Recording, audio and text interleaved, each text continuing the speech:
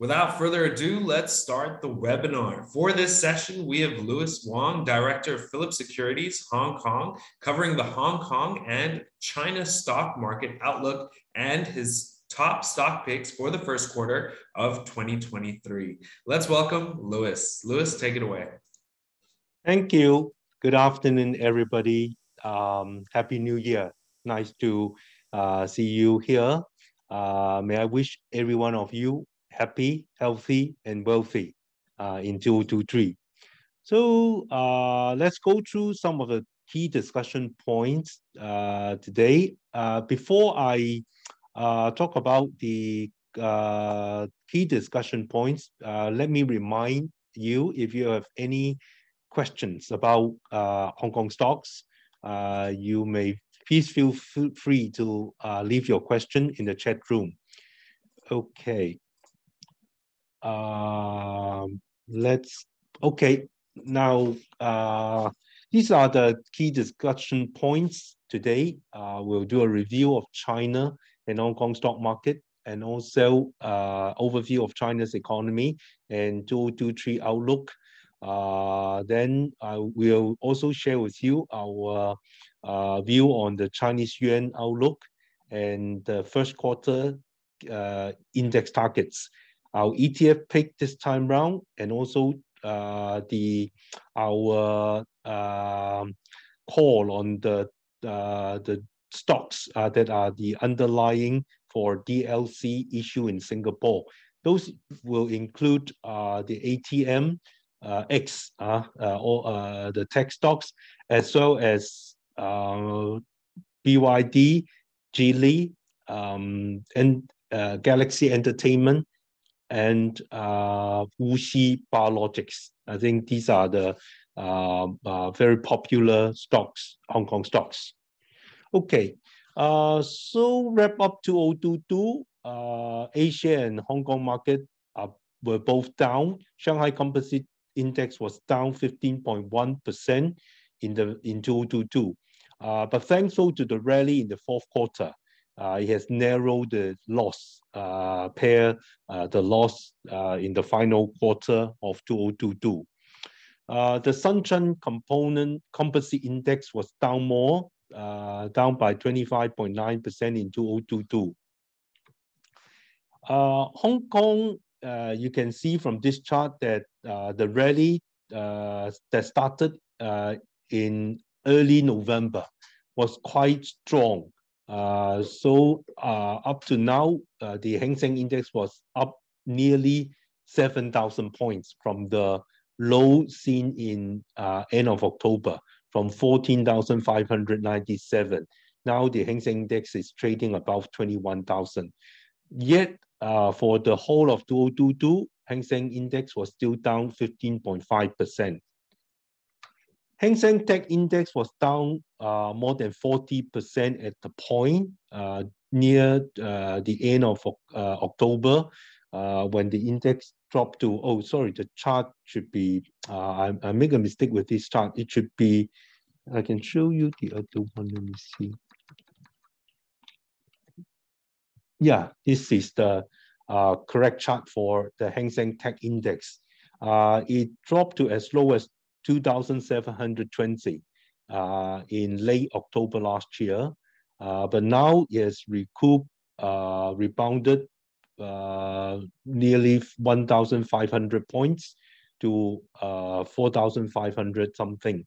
Okay, but for the whole year, the Hang Seng Tech Index was down 27.2%. It was down more than 40% at the point. So last year was not too good lah. I mean, for Asia market and Hong Kong market, both were down quite substantially. Okay, let's look at China's economy. China's economy grew by 3.9% in the third quarter compared with a year earlier. It is the fastest growth among the 3 quarters last year. First quarter last year, China's GDP grew 2.5%. Second quarter, because of the COVID-19 pandemic outbreak, that happened in May last year. So the GDP growth slowed down to 0.4% in the third quarter. Yet there was a rather strong rebound in the third quarter. The GDP grew by 3.9%. We projected that for the 2022, China's economy will grow by about 3.5% to around up to at most 4%. But interestingly, leader Xi Jinping recently estimated that China's 2022 GDP will grow at least 4.4%. So to achieve this 4.4% growth target, which means the fourth quarter GDP growth has to be up to nearly 5%. Otherwise, it will not be able to meet to achieve this 4.4% growth target. How China will achieve that will remain to be seen now. And the target estimated by Xi Jinping is also much higher than the consensus expected growth rate. That's between 2.7% to 3.3%. Okay, but even if China is able to achieve 4.4% GDP growth last year, it will still be below the annual growth target of around 5.5%. Okay. Chinese policy makers have vowed to seek a turnaround in 2023 to be backed by the end of zero COVID and a series of property support measures that will revive domestic consumption and boost growth. So 2023, the outlook is more promising with the end of the zero COVID policy. I think investors expect faster economic growth this year. But of course, in the short term, the substantial increase in COVID infections triggered by the abrupt easing of pandemic restrictions announced in early December last year will cloud the short-term outlook. So short-term outlook is still uncertain because of the rise in COVID infections. Okay, let's take a quick look at the some of the economic data. Real estate investment actually worsens despite that policies have been rolled out to support. Actually, now the policy focus mainly on helping property developers to solve their debt problems rather than, I mean, this is the first target they are going to achieve to help them raise money through bank loans, through issuing debts or issuing equities to repay their debts. So this is the priority, the major goal. And subsequently, we'll see the more supportive policies to encourage property purchase, okay, such as lowering the requirement for the down payment as well as mortgage interest rates. So these are in the pipeline. Fixed asset investment grew 5.3% in the first 11 months of 2022, sustained mainly by infrastructure and manufacturing investment. If not because of infrastructure and manufacturing investment, fixed asset investment growth would be much lower. Because you can see on the right-hand side that real estate investment continues to decline. It dropped 9.8% in the first 11 months, dragged down by a 26.6% drop in total home and commercial building sales. Okay, the chart on the left-hand side shows property sales in terms of value as well as in terms of gross floor area. The yellow line represents the gross floor area sold, and the blue line represents the transaction value. So both were down more than 20% year on year in the first 11 months last year. For the whole year 2022, property sales are expected to slump around 25%. And new home prices are also expected to fall, which may not be a bad thing because the Chinese government has wanted to cool down the overheating property market. So new home prices saw a moderate fall of 1.4% in 2022. We expect the pace of declines to ease to 8% in 2023 because those supportive policies will take time to see the effect. We will not see instant effect on the property sales. So we still expect this year property sales will continue to decline, but the pace of decline is expected to ease to 8%, thanks to state support measures and the lifting of the government's strict anti-COVID policies. Okay. As for industrial production, it was hit by disruptions backed by the surging COVID infections. Industrial production rose 2.2%, the lowest growth rate in the second half of 2022, slowing from the 5% rise in October. So you can see a rather drastic slowdown in industrial production growth affected by the COVID.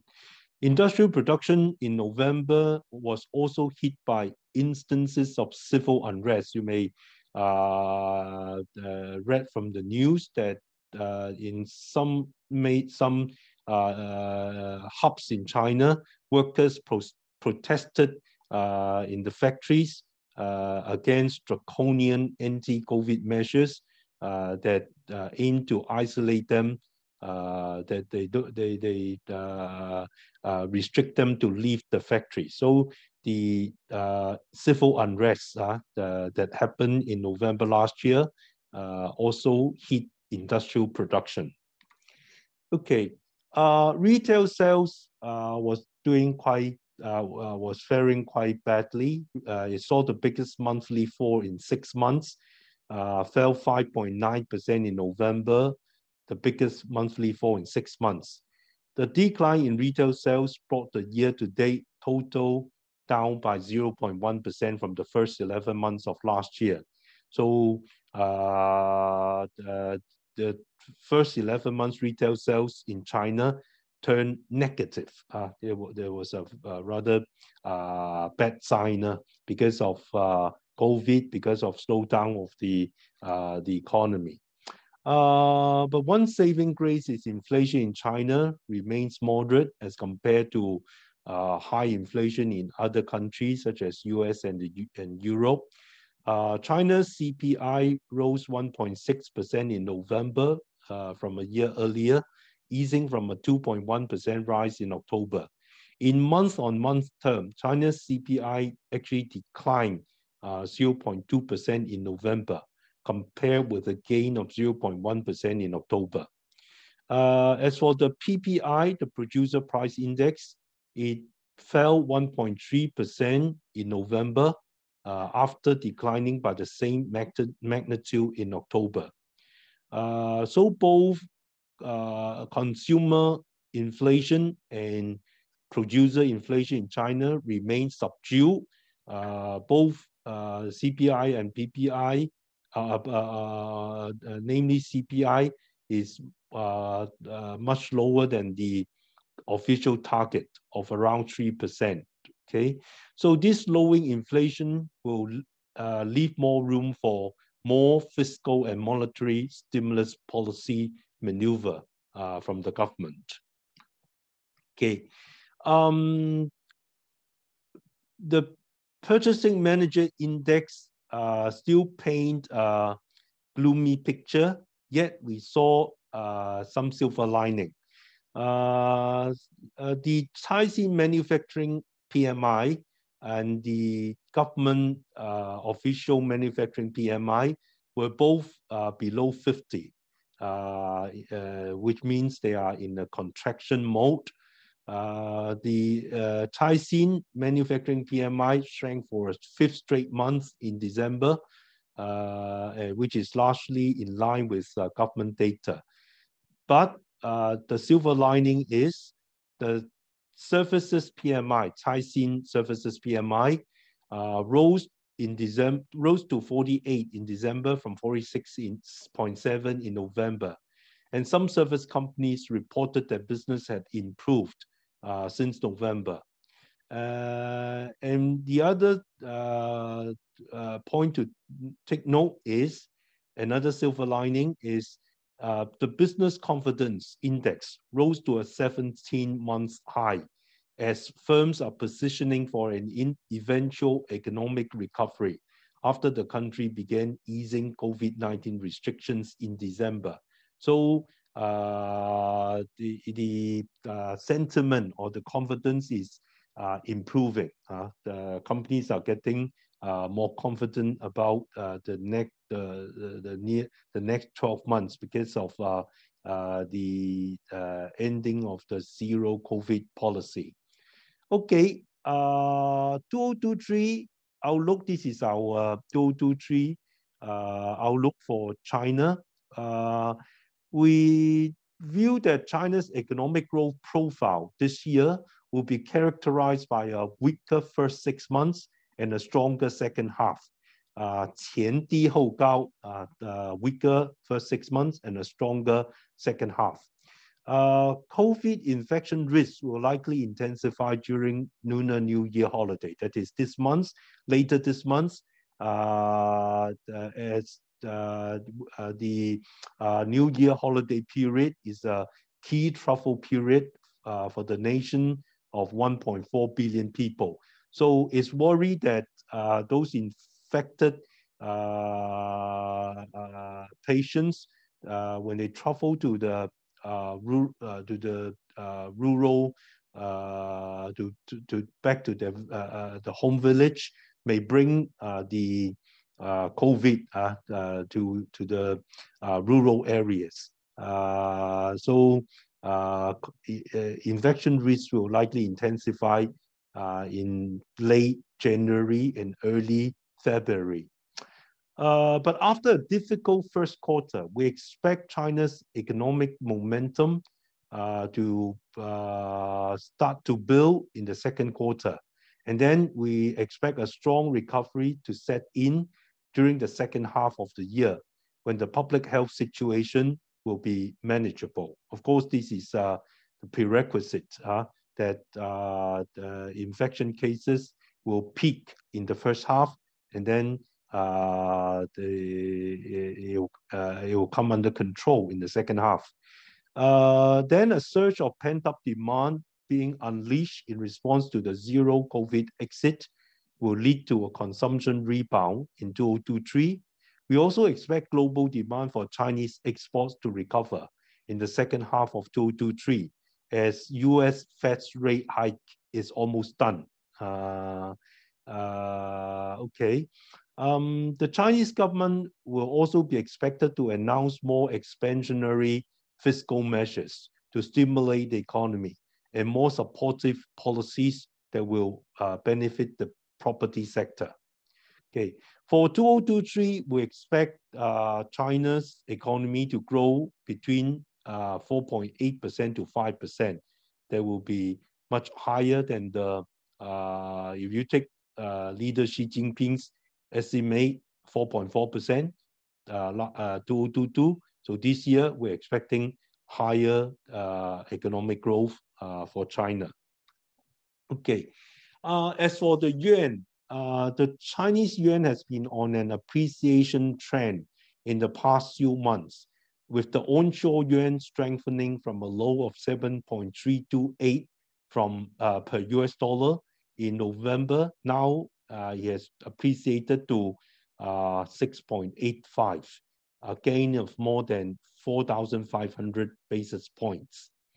Another positive development for the yuan will be the extension of trading hours announced by the PBOC, the People's Bank of China, and the State Administration of Foreign Exchange, abbreviated SAFE.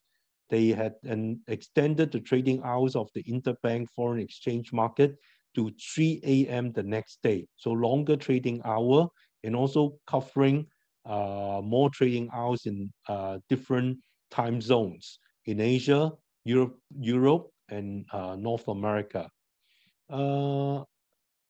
Also supportive to the yuan will be recent policy support measures and the reopening is expected to bolster an economic recovery in China in 2023, while in contrast, US and Europe may face recessions. So this divergence will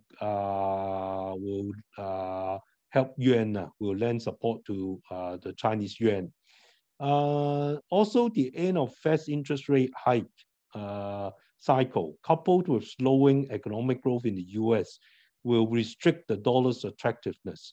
So we expect there is more room to appreciate. The yuan has more room to appreciate against the dollars in 2023. You can see from this chart the sharp appreciation that started in early November. So the Chinese yuan exchange rate has appreciated from about around 7.35 to 6.8. Okay, so we expect more room for appreciation.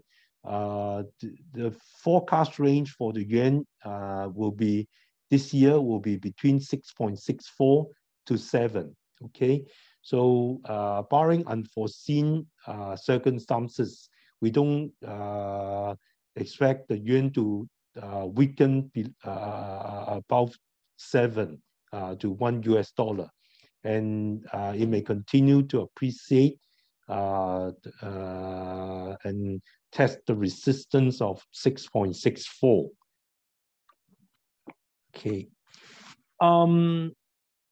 Our forecast index range for Shanghai Composite Index in the first quarter is 3,030 points to 3,295, less than 300 points range.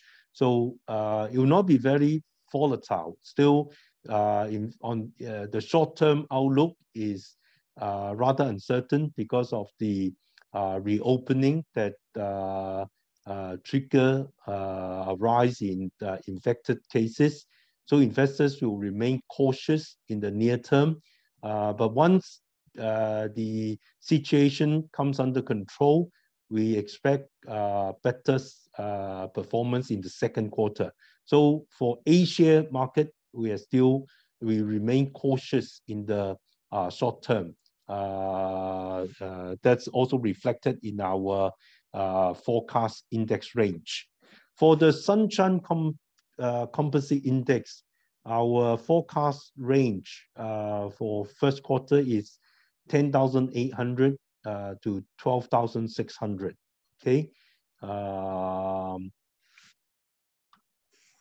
Hang Seng now is trading at 21,000, above 21,000. So we think the upside in the first quarter will be not much after the strong rally that started in November last year. So we expect resistance around 22,900 to 23,000. And support is expected at 18,800. The tech index, our forecast range is 4,000 to 5,100. because recently there are more positive developments that favor tech stocks. Also a revaluation. For instance, lately you can see that Alibaba, which had underperformed the market for some time, now is catching up because of positive news on the internet or the platform company sector. Our forecast range for the Hang Seng Tech Index in the first quarter is between 4,000 points and 5,100 points. So now at around 4,500, that means there's still another around 10% upside expected in the first quarter. Okay, our ETF pick is quite a distinctive ETF launched by PhillipCapital Management that was listed in November last year. It is known as Phillip Hong Kong Newly Listed Equities Index ETF. The stock code is 2835. It's the first ETF that focused on Hong Kong IPO market, and also for the time being, the only ETF that invest in Hong Kong IPOs, okay, or newly listed companies. Okay, it adopts a full replication strategy of the selective Hong Kong newly listed equities index. So it's a passively managed ETF replicating the selective Hong Kong newly listed equities index. And this index is actually jointly designed and developed by Selective and PhillipCapital Management Hong Kong to represent the Hong Kong IPO market. Okay, there will be quarterly rebalancing, but one thing unique about this index guideline is on top of the quarterly rebalancing, there will be a monthly review to so that newly listed companies will be added to the index under the so-called fast entry mechanism or the fast track, like when you fly, if you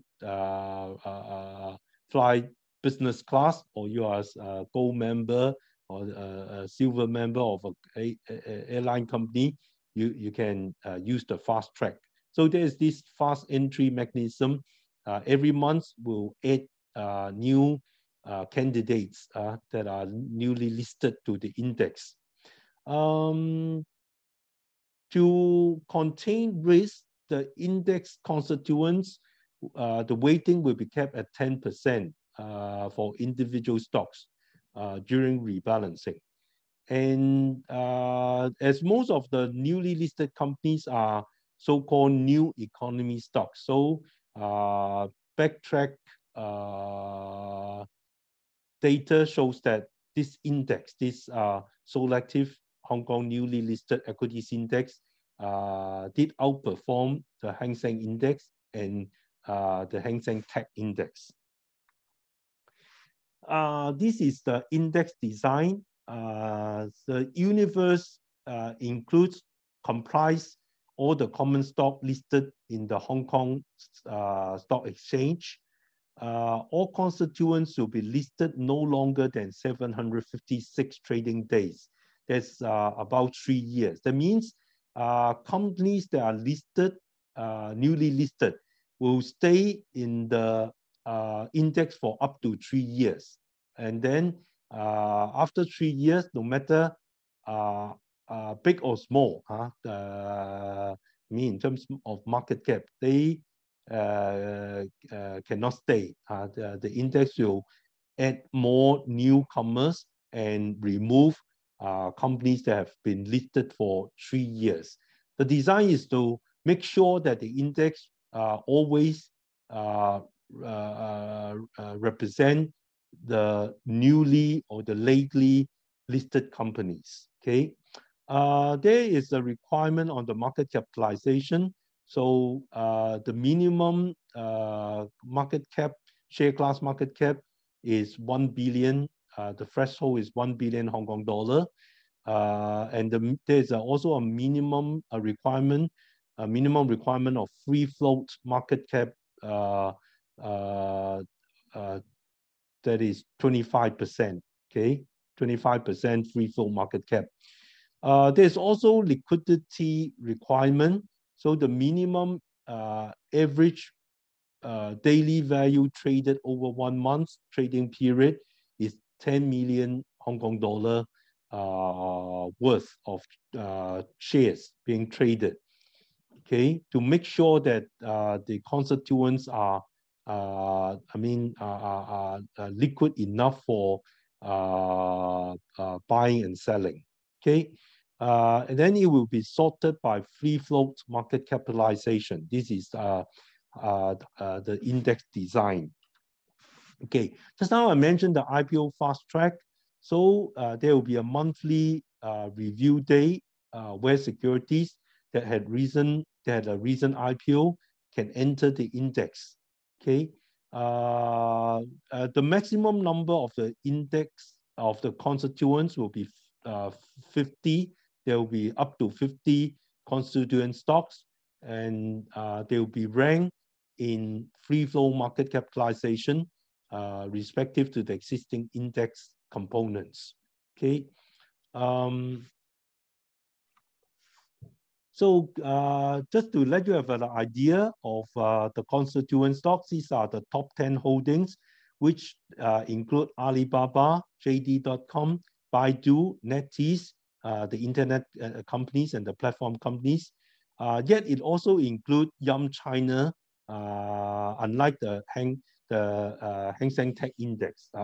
Yum China is also one of the constituents, and Kuaishou Technology, Trip.com, Qicheng, car makers NIO and Li Auto, they are also among the top 10 holdings, and ZTO Express, a logistic company, courier.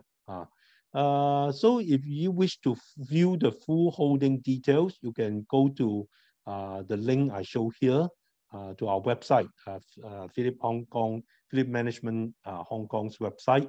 Then you can view the full holding details.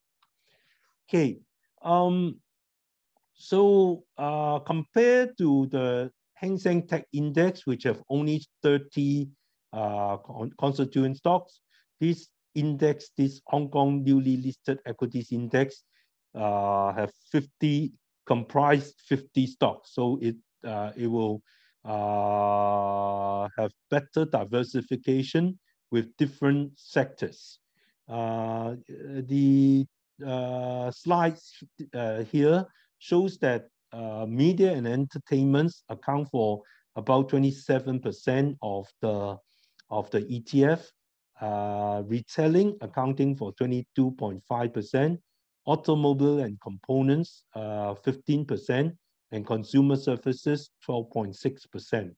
Okay, so it's more diversified. And then there are more non-tech new economy companies in the index. For instance, just now Yum China I mentioned, it belongs to the leisure facilities and services sector. It accounts for 5.4% of the index. And then Zhongtong Kuaidi, ZTO Express, it belongs to the transportation, the logistic industry. It accounts for 3.4%. And another constituent is a well-known name, Longfu Sanquan, Nongfu Spring, 9633. Okay, it accounts for 2.9% of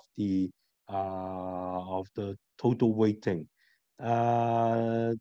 Among the constituent stock, there's also these non-tech new economy companies called Huazhu Jiudian, budget hotel chain in China, a very big one, 1179, and New Oriental. Wow, this is the outperformer last year because of transforming from online education to live broadcast selling merchandise 9901.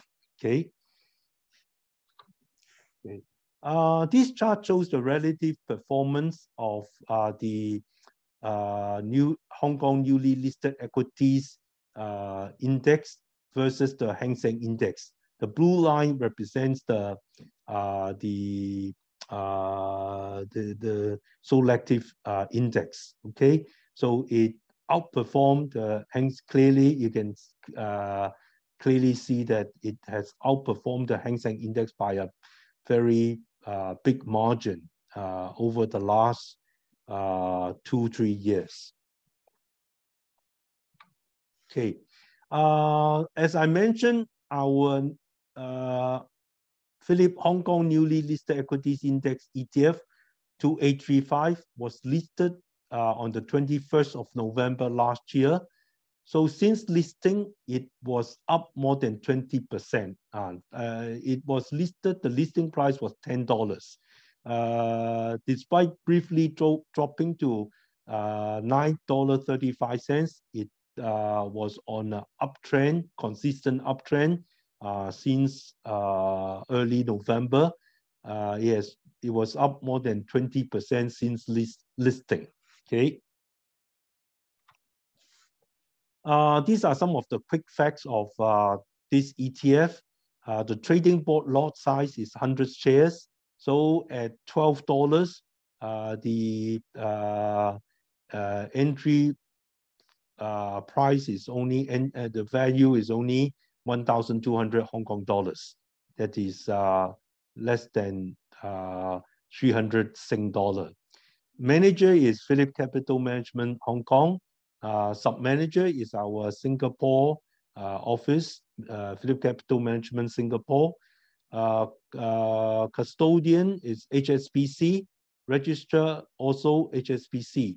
The ongoing charges over a year will be less than 1.5%, and estimated annual tracking difference would be around 2%.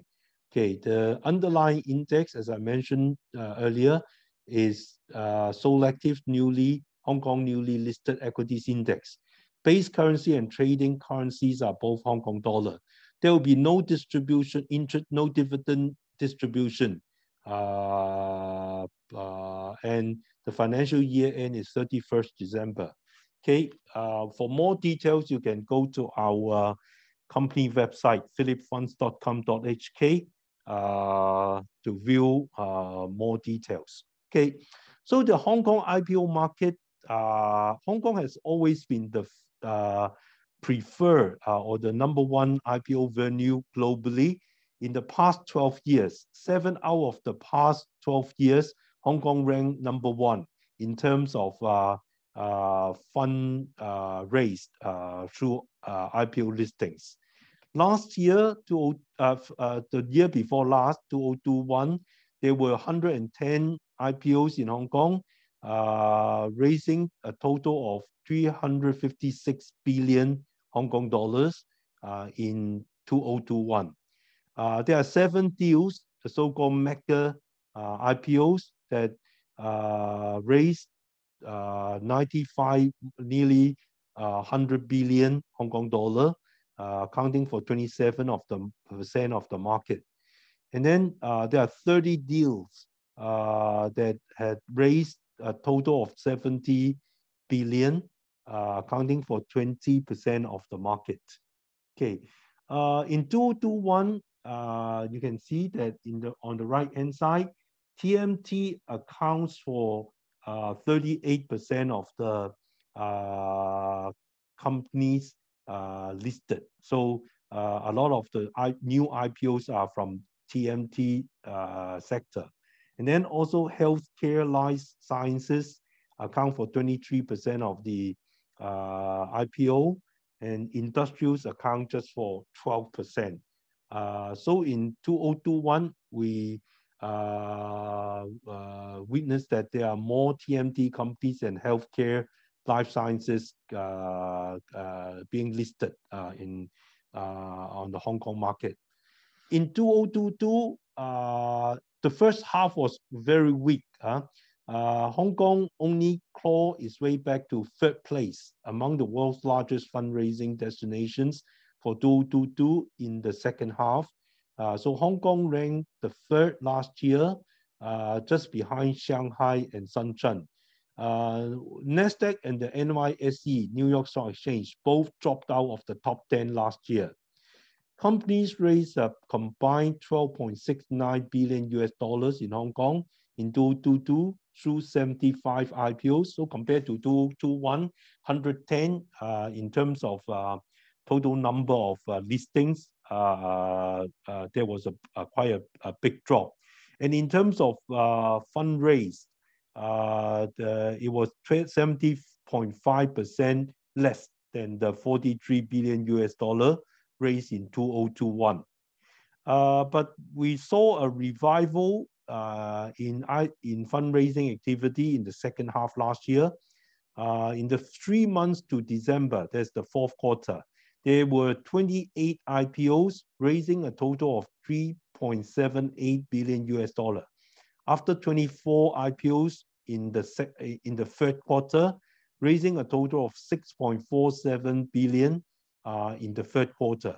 It was almost 5 times as much as the $2.37 billion raised during the first 6 months period. So last year is characterized by a weak first half and a rather robust second half. Okay, so this year, analysts are more upbeat about the Hong Kong IPO market. Both PwC and Deloitte believe Hong Kong can remain in the top 3 international IPO markets in 2023, backed by various positive factors and developments, including a slowdown in US interest rate hike and reopening of the Hong Kong and mainland boundary. Deloitte expects Hong Kong to see 110 new listings this year, raising a total of about 230 billion Hong Kong dollar. And there are also a slew of regulatory reforms that will set to be implemented soon that will benefit Hong Kong's IPO market in 2023.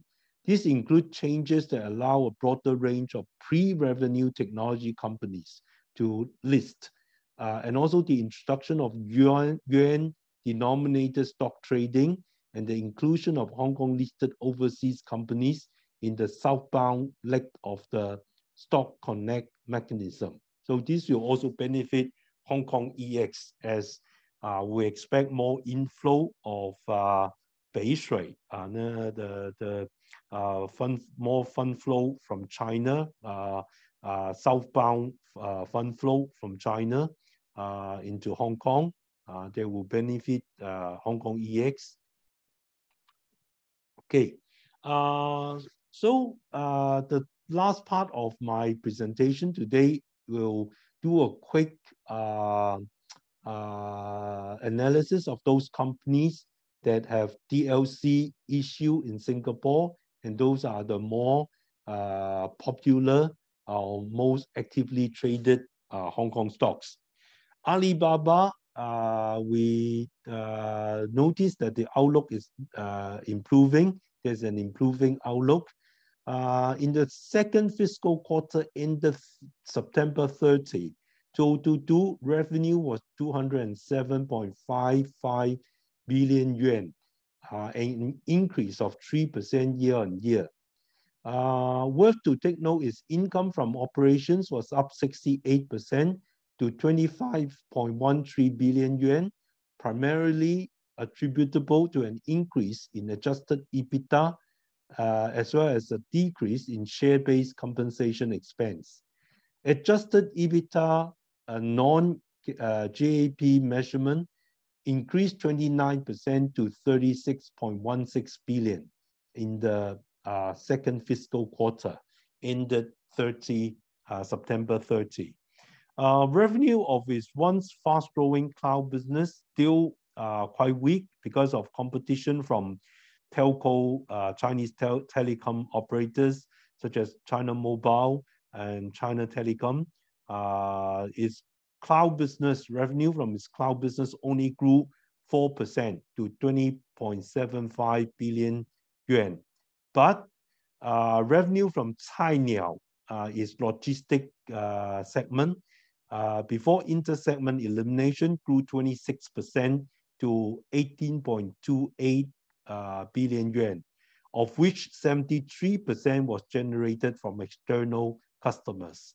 Because Cainiao was established to serve its e-commerce platforms such as Tmall and Taobao, but increasingly Cainiao is getting more external customers. So you can see here, 73% of the revenue came from external customers. And sentiment toward Alibaba got a boost recently from a top central bank official, that's the chairman of the Banking and Insurance Commission, Guo Shuqing, stated that the clampdown on the internet sector was drawing to a close. And also another positive impetus is Jack Ma finally relinquished its controlling rights of Ant. Okay, so this helped sentiment toward Alibaba improve a lot, and its share price has outperformed the market recently. And the listing risks that have been dampening the share price for most of the time last year forced that the risks are lower, as US regulators said they have secured complete access to review audit papers of companies based in China and Hong Kong. So now the listing risk is lower. However, there's still the disposal, the potential disposal by SoftBank may add pressure to the share price, because SoftBank, which owns about 24% of Alibaba, has made clear that they are in the process of slashing its stake to about 15%. Okay.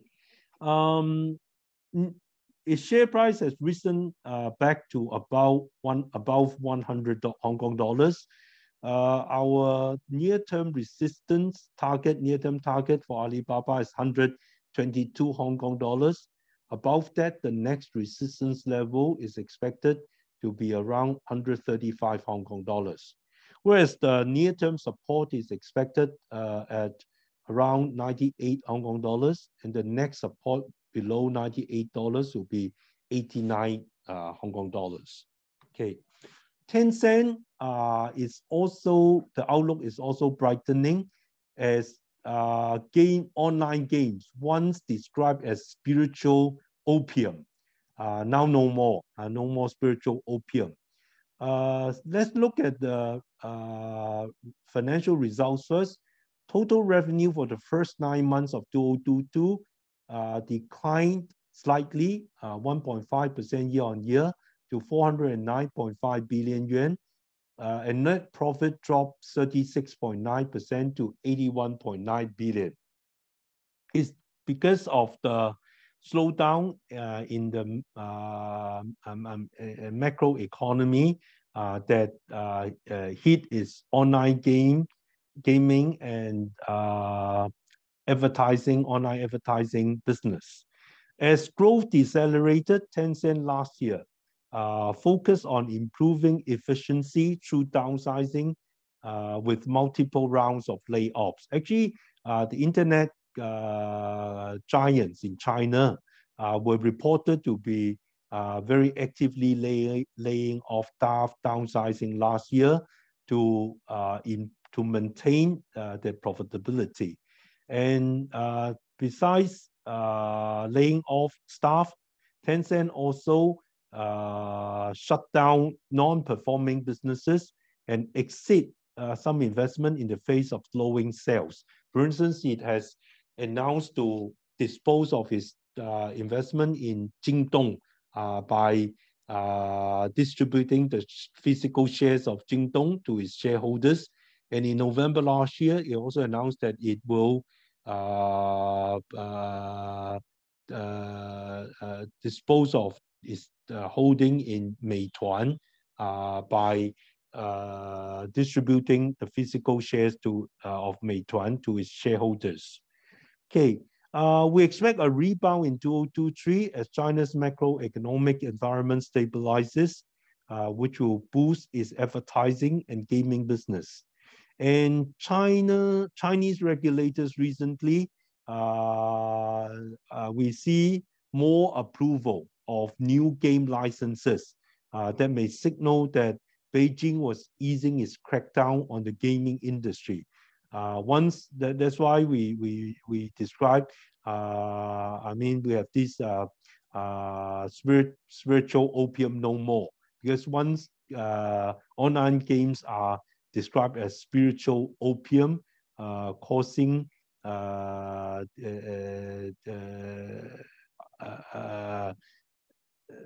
juvenile young people to be addicted to. But now the Chinese regulators is taking a less hostile stance against the gaming industry. Yet Tencent stresses that it would take advantage of every license it has obtained and will focus on the quality of games. There's also the pressure from potential disposal by its major shareholder. Naspers, which owns 29% of Tencent through process, has said it will gradually sell Tencent shares to fund repurchases of its own stock. Its stake in Tencent is currently reduced to 26.9%. Okay, Tencent also has a strong rebound since last November. Its share price has doubled from 180 to current 360. We expect near-term resistance around 382, and on above that, the next resistance level will be 395 Hong Kong dollars. Near-term support is expected at around 330, and the next support below 330 is 310. Okay, Meituan, the near-term prospect is still optimistic, but it's also facing significant risks, including competitive risks as well as political risks. Let's look at the financial results, the latest financial results. Revenues increased by 28.2% year-on-year to 62.6 billion yuan in the third quarter of 2022, and profit was 1.2 billion yuan compared to a loss of 10 billion yuan for the same period of 2021. Its core local commerce segment achieved revenue growth of 24.6% despite negative impact from the COVID pandemic.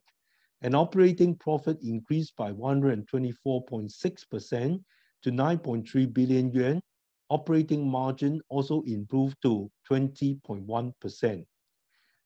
Revenue from the new initiative segment, including Meituan Select, Meituan Youxuan, and Meituan Grocery, Meituan Maicai, increased by 39.7% to 16.3 billion yuan, mainly driven by the growth attributable to the goods retail businesses. However, the new initiative segment is still loss-making, but operating loss continuously narrowed to 6.8 billion yuan. To look for faster growth, Meituan has been reported that it plans to expand into Hong Kong and other international markets as domestic growth slows and competition getting more intense. Recent pandemic's resurgence nationwide does bring short-term headwind to Meituan, in particular its truffle business, OTA business, may be affected by the pandemic resurgence. And as I mentioned just now, in November last year, Tencent said it would divest 15.5% of its 17% stake that is worth $20.3 billion in Meituan through a dividend distribution to shareholders. And Naspers, being the major shareholder of Tencent, has made clear that they will offload the Meituan shares once it received from Tencent. So there would be selling pressure on Meituan. And you can see that compared to the share price, the share performance of Alibaba and Tencent, Meituan actually lags behind recently. We expect near-term resistance around 210 Hong Kong dollars. The next resistance will be around 225. Near-term support is expected around 170 Hong Kong dollars, and next support below 170 will be 160. Okay, so Meituan, we are more upbeat. Admittedly, we're more upbeat on Alibaba and Tencent. Meituan, as I mentioned just now, because of the rise in infection cases in the short term, as well as the potential disposal by Naspers, may pressurize its share price in the short term. Okay, ATM. Now we come to X, Xiaomi. The headwinds remain strong. It's still facing strong headwinds. Revenue declined 11.8% year-on-year to 213.99 billion yuan in the first 9 months of 2022.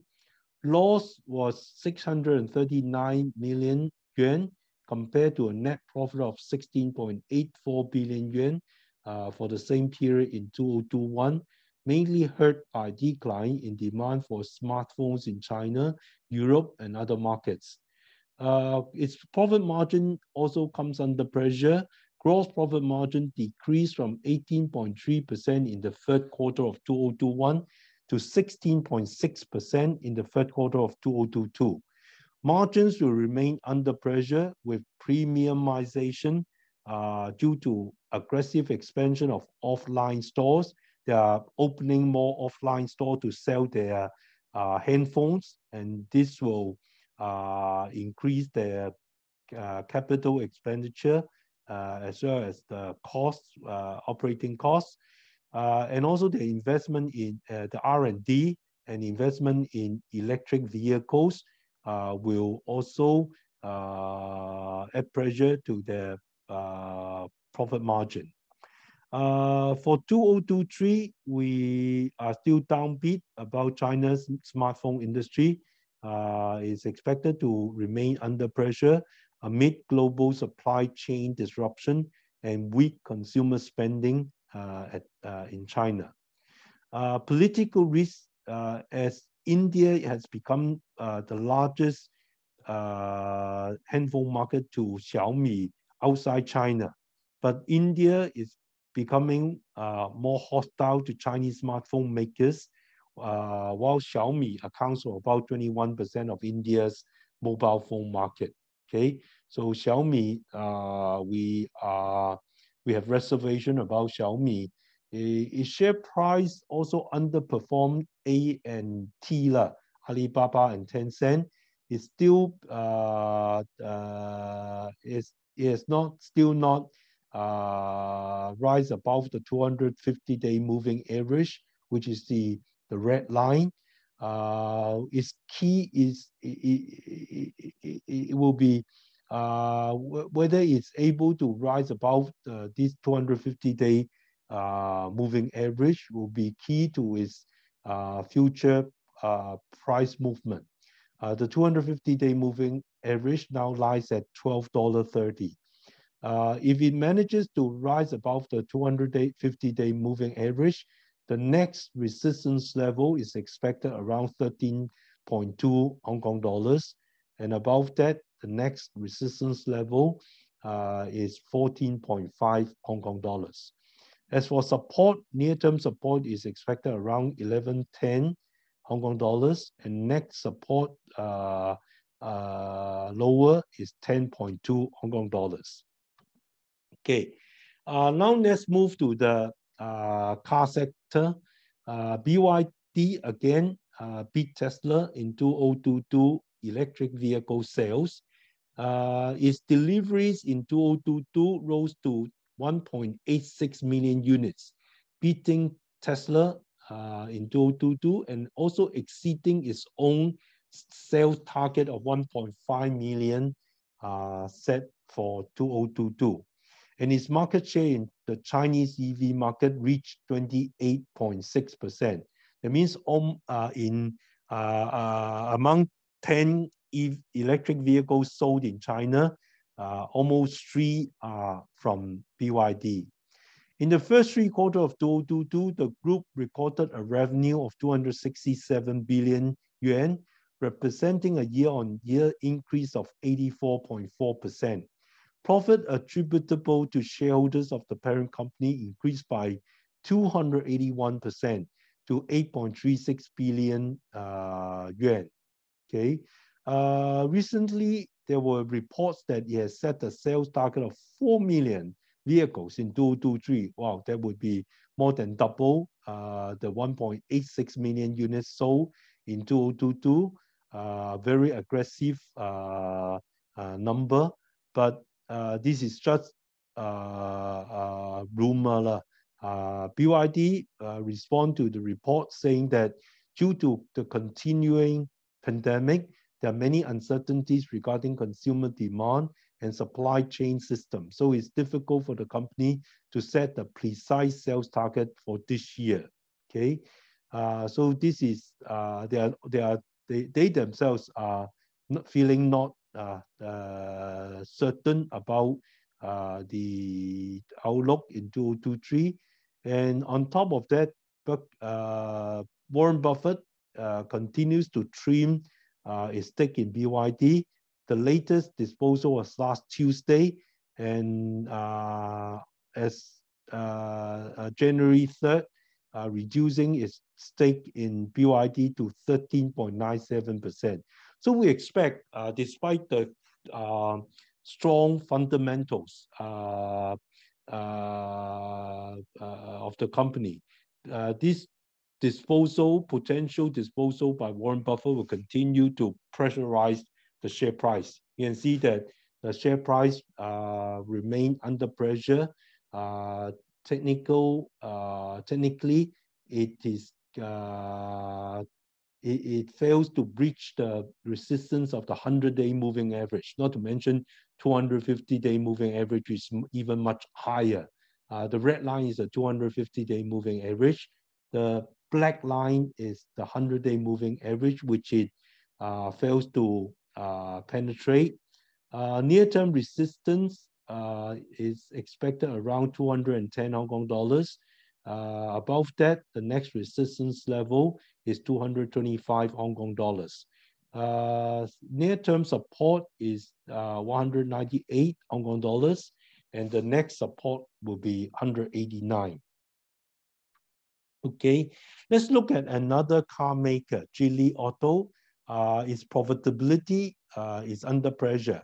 In the first 11 months of 2022, Geely Auto sold a total of 1.286 million vehicles, representing an increase of 10% year-over-year and accounting for 78% of its 2022 sales target. That is 1.65 million units. Actually, Geely announced the December sales data today.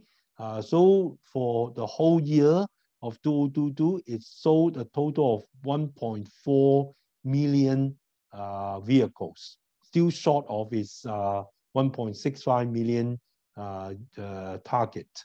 Okay. Among the cars sold, a total of 308,681 new energy vehicles were sold, were new energy vehicles. including 224,351 electric vehicles and 84,330 hybrids, accounting for 24% of its total vehicle sales. And total revenue increased by 29% to 58.2 billion yuan in the first half of 2022.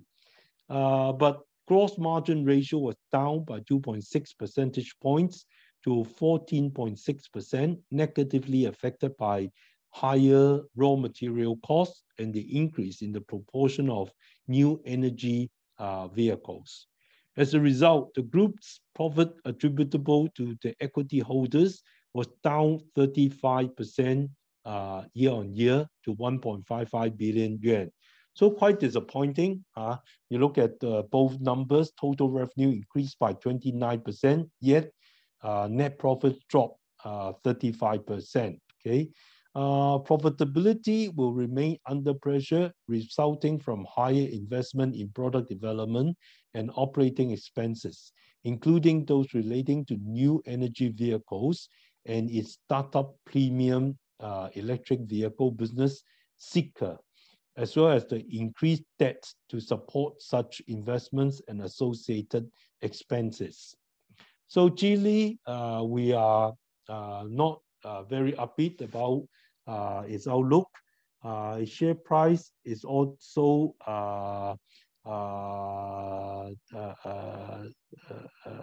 fails to penetrate the 100-day moving average, the black line seen in the chart. Near-term resistance is expected around $12.50 12.5 Hong Kong dollars, and above that, the next resistance level is 13.5.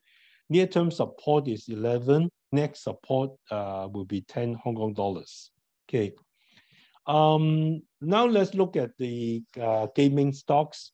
Galaxy Entertainment, it will stand to benefit from China's reopening. Besides that, it was also awarded by the Macau government a 10-year license that runs from January 1st, 2023 to December 31st, 2023. It has been issued 1,000 gaming tables and 1,700 electronic gaming machines under the new concession. Its previous table allocation under the table cap was 10,079 tables. So the short change is only 79 tables, not a significant drop.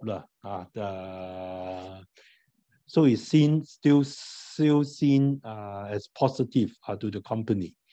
It has pledged the government when it was granted the new license that it will spend or invest a total of 28.4 billion Macau pesetas, equivalent to $3.5 billion US, of which 96.8% will go to non-gaming and exploring foreign customer markets.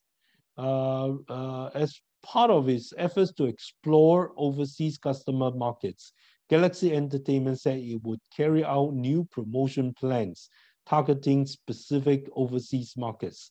Such plans include setting up overseas offices in Singapore, Thailand, and South Korea, and launching an array of marketing schemes such as travel packages in Japan, Indonesia, Malaysia, China, India, the Philippines, and Vietnam. The company is also very cash rich. As of 30 June 2022, cash and liquid investment were $29 billion, and it has only a very small amount of debt.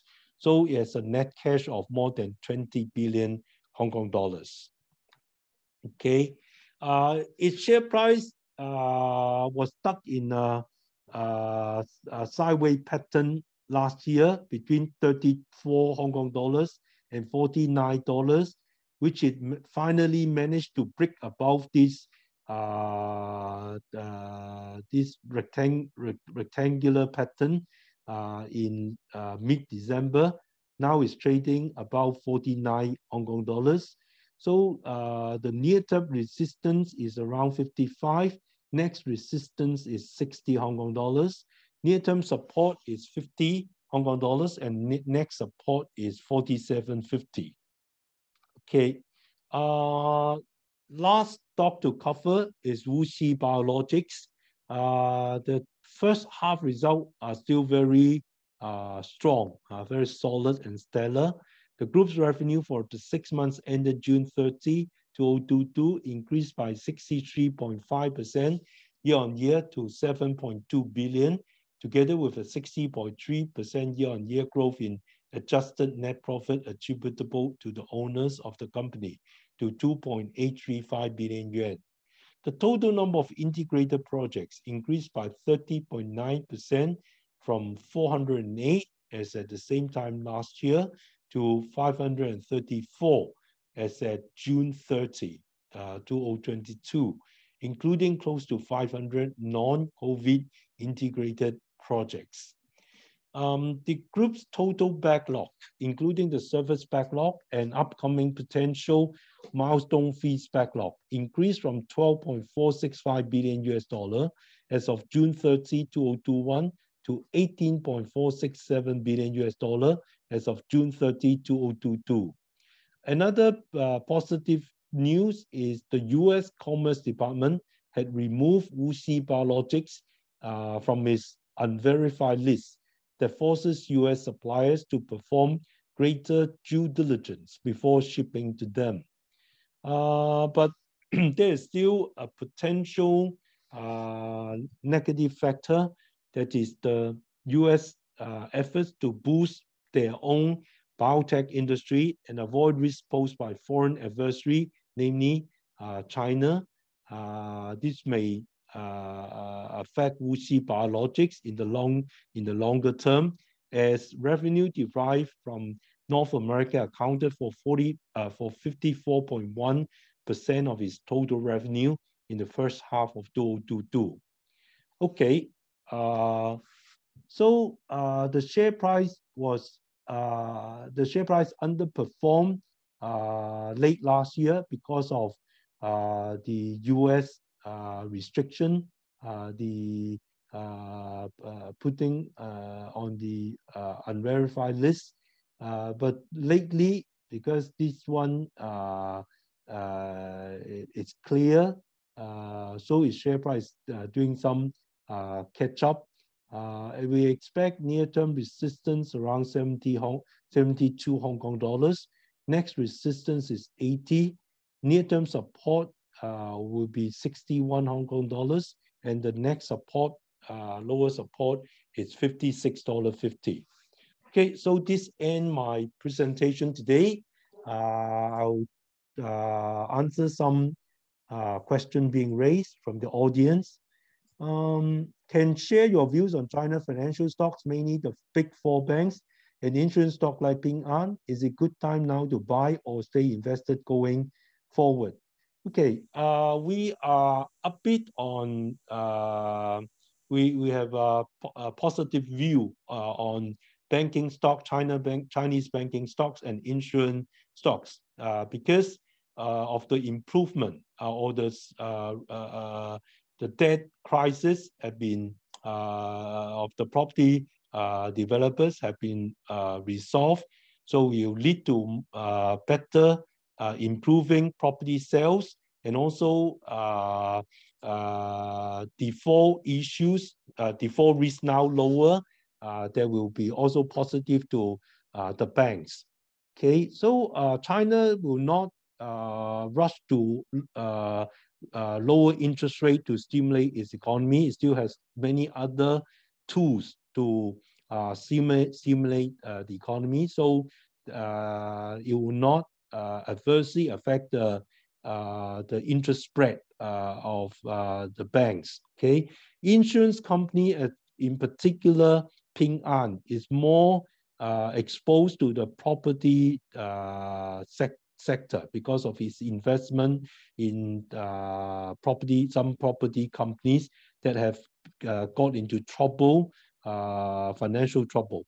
Now, as the default risk lessen, Ping An also saw its strong rebound, revaluation that leads to a strong rebound in its share price. Ping An currently is a bit high, the share price. We recommend wait for a correction, wait for a lower price to buy Ping An. Let me get the share price.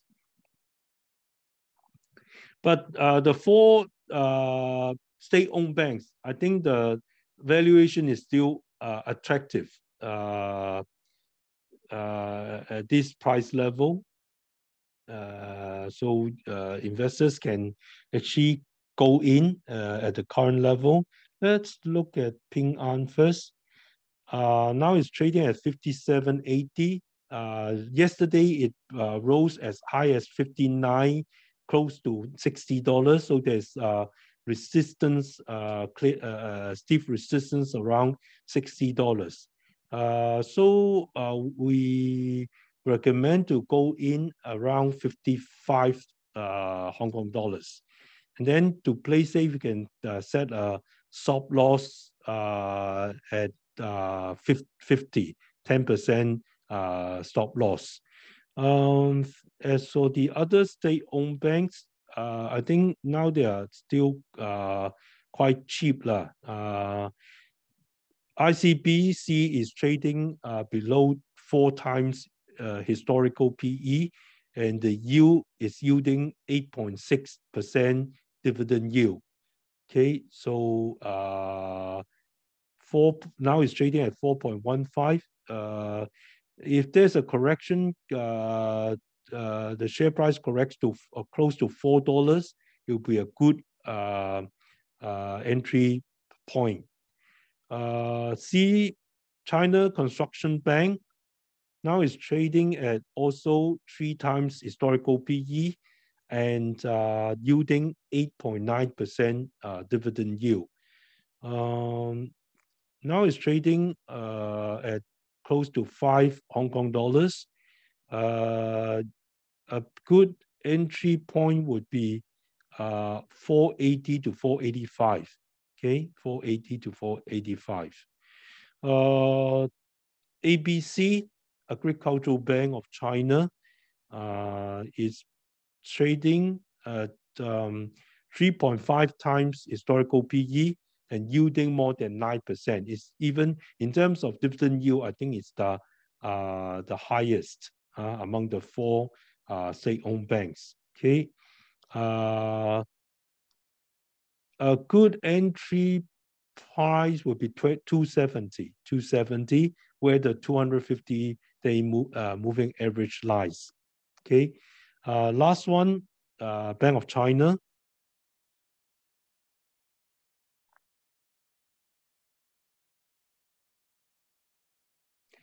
Bank of China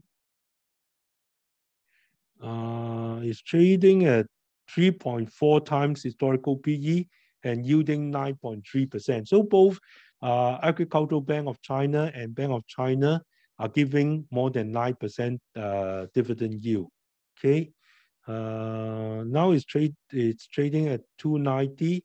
I think one can wait for 280 as the entry pointer. Okay. What is your take on ATM stocks? I think I've just now already focused on Alibaba, Tencent, and Meituan. We are more bullish on Alibaba and Tencent and less upbeat on Meituan. Okay. Ping An, just now already talked about Ping An. What's your view that countries are moving the supply chain out of China, causing massive unemployment? Yes, that's now the overall unemployment rate is 5.5%. But worrying phenomenon is those the unemployment rate among the age 20 to 30 population is as high as 17%. So if the economy continues to slow down, it will become a social problem for China. I mean, this high unemployment. It will also affect future consumer spending, as consumer spending accounts for 2/3 of economic growth. So to resolve the issue in the short term, you can see China is encouraging those young people who cannot find a job to continue their studies, to further their studies. So this will benefit some education service providers, especially those providing tertiary education and professional education, professional training. Okay, so I don't see any solution to the unless the economy economic growth accelerates to create more jobs for the young generation. Otherwise, the short-term fixing, the short-term fix is to ask those young people to further their studies. Okay. BYD and Geely just now already. Now BYD, its fundamentals are good, yet because of competition in the car industry in China, you heard about Tesla cutting prices in China to lure buyers. So this will add pressure to other car makers as well. But BYD, because of its market-leading position, it stands in a better position to, lower price. Its pressure will be less than other, especially the so-called new forces, Li Auto, NIO, and XPeng. They will be under bigger pressure to cut prices to face competition. And then the supply chain disruption as well as the workforce disruption will also cause fluctuations in their production and sales. So car sector is one of the sectors that we recommend to avoid in the short term. Okay. This is a Singapore listed ETF. I'm not in the position to give comments on OCBC Lion Tech ETF. You may refer to your remisiers or dealers in PhillipCapital Singapore, or you can contact our research in Singapore if they can offer views on the ETF. Okay, Eric mentioned that seems like for the big tech firms like Tencent and Alibaba and Meituan, and there are and will be a lot of selling pressure for substantial shareholders looking to reduce their stake for various reasons. Berkshire Hathaway has been actively reducing stake in BYD as well. Is this a cause for concern if so many long-term investors are looking to sell? Because they enter at a very low price. So I think also they have their own financial problems. For instance, Naspers need to prop up their share price by doing share repurchase. So it needs money. SoftBank as well, because of the loss made by the company itself.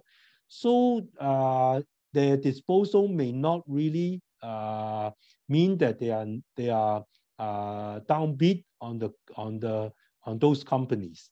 They are very negative about the prospect of those companies because they themselves have financial needs to meet. But admittedly, the growth rate have stalled for these internet companies. They are no longer. They are entering another life cycle whereby the growth rate has slowed down substantially. So they need to look for new initiatives, and also the focus will be, as I mentioned just now, will be on streamlining, raising profitability by downsizing. Okay, so I think it's not really too worrying. It will be short term. The potential disposal will exert pressure on the share price, but whether we will read it as a very negative interpretation, I don't think so for the time being. Okay.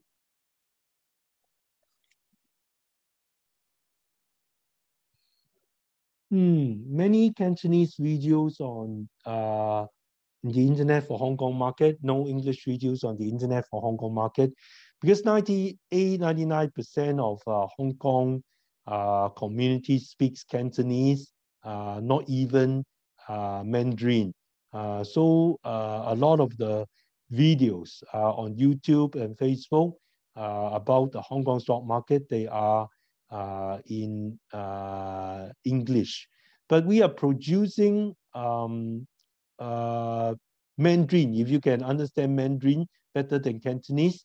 Phillip Hong Kong is producing a weekly video in Mandarin, which we will broadcast on YouTube, as well as we'll send to Phillip Singapore for them to forward to their clients. So English one, we are studying whether there's enough demand. Then we'll try to produce English videos as well.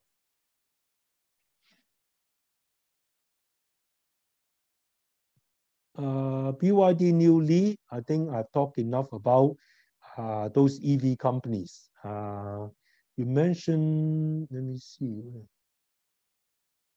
Okay.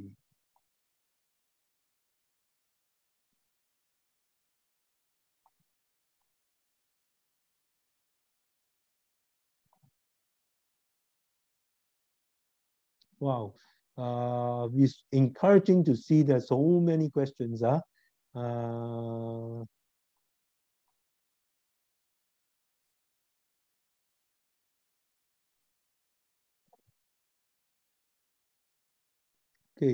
what is your view on BYD? BYD have talked a lot about BYD.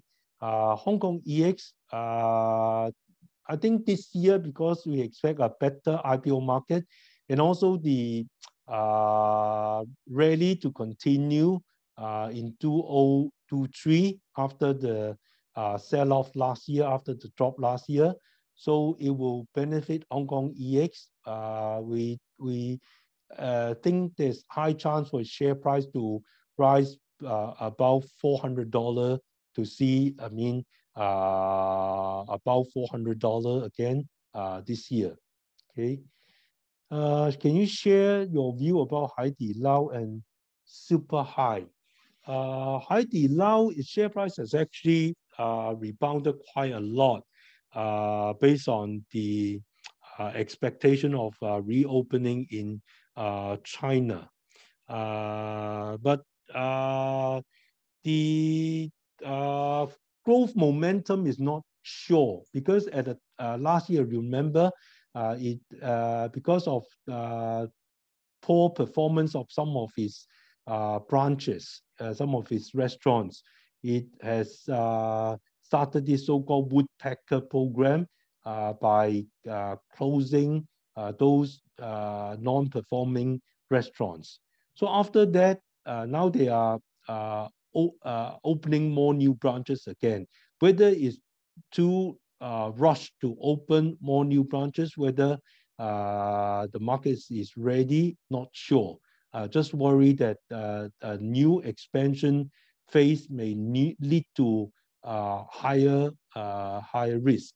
But the company has spun off its international outfit lately in Hong Kong, so that will help them to focus on the home market and improve the profitability in the home market. Okay, can you give your view on both JD.com and JD Logistics? Okay, JD.com will also benefit from the positive is, as I mentioned just now, the clampdown on platform companies have ended. So in the past, JD.com as a platform company is also being victimized because of the clampdown by the clampdown of platform companies. But of course, the pressure, its pressure is not as much as that faced by Alibaba. JD is faced less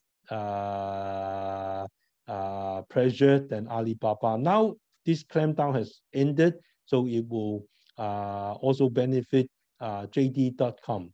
But the e-commerce part, because of the slowdown in in the China economy, whether this reopening, how long it would take for e-commerce to regain its growth momentum remains to be seen. So one uncertainty has been removed, that is the clampdown on platform company. But the other uncertainty still clouding the outlook is consumer spending, how it will fare in 2023. But as I mentioned in my presentation, pent-up demand being unleashed may finally lead to a rebound in consumer spending in China this year.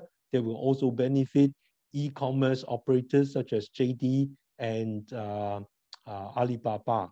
As for JD Logistics, I think being a service provider to JD, the profit margin will be under pressure. JD would not allow JD Logistics to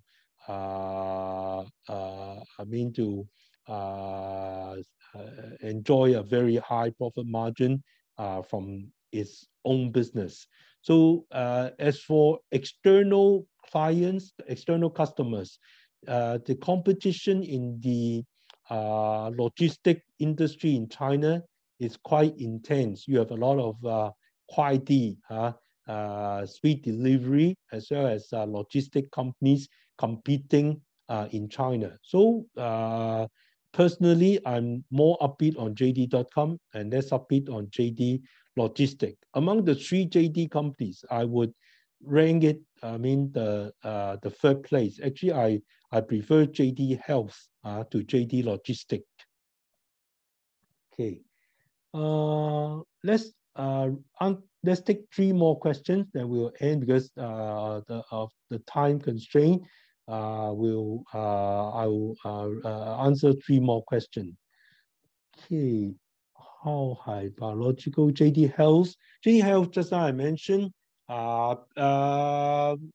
like JD Health because China, there is this issue of high drug prices. In the past, the high drug prices are, in a sense, caused by the system itself, because a lot of the hospitals in China are loss making, so they have to make up for the loss by selling drug pharma products at a higher price to compensate their loss, and this would not be in the favor of patients. So now one of the two solutions adopted by the Chinese government is 大量采购 by procurement in a big amount will help lower the price of pharma drugs. And the other policy initiative adopted by the Chinese government is to encourage more patients to buy prescriptive drugs online, so they can compare. The prices are more transparent online, and they can compare and look for the cheapest products. So this will help lower drug prices in China. So I think because of the aging population and also a lot of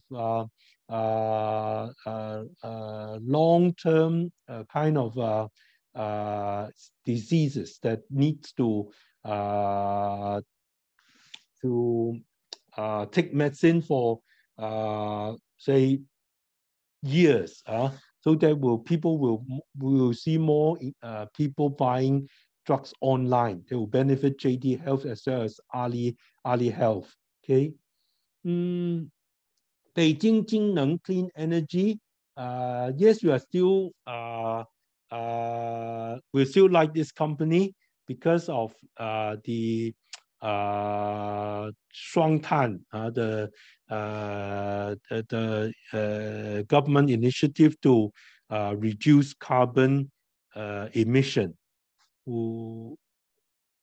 Jingneng, its share price also outperformed the market very strong rally since November last year, from $1.50 now trading at about $2.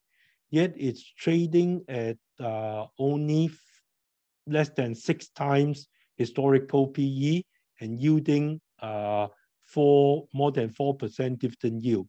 So looks cheap lah. Although the dividend yield is not as high as that of the banking stocks, yet there's growth,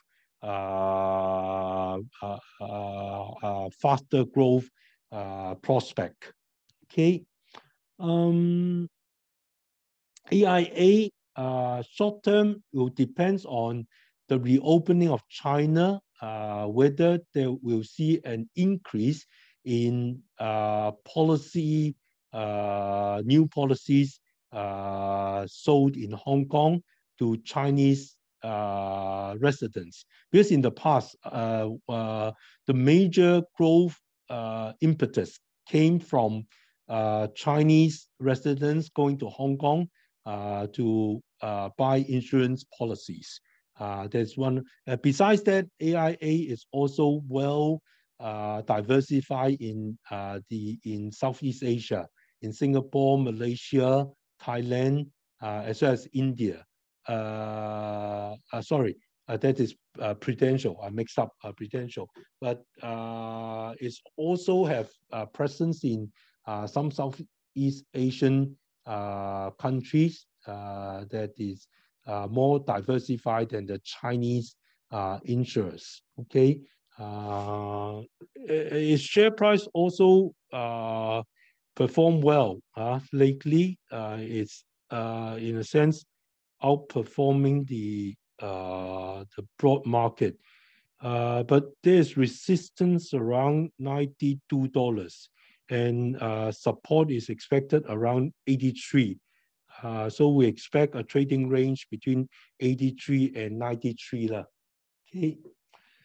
Okay, so that ends my presentation today, and really a big many thanks to all of you being so actively raising questions. I regret that we don't have enough time to answer all the questions, but we will try to reply by email if it's possible. We'll coordinate with our Singapore colleague on this. Thanks.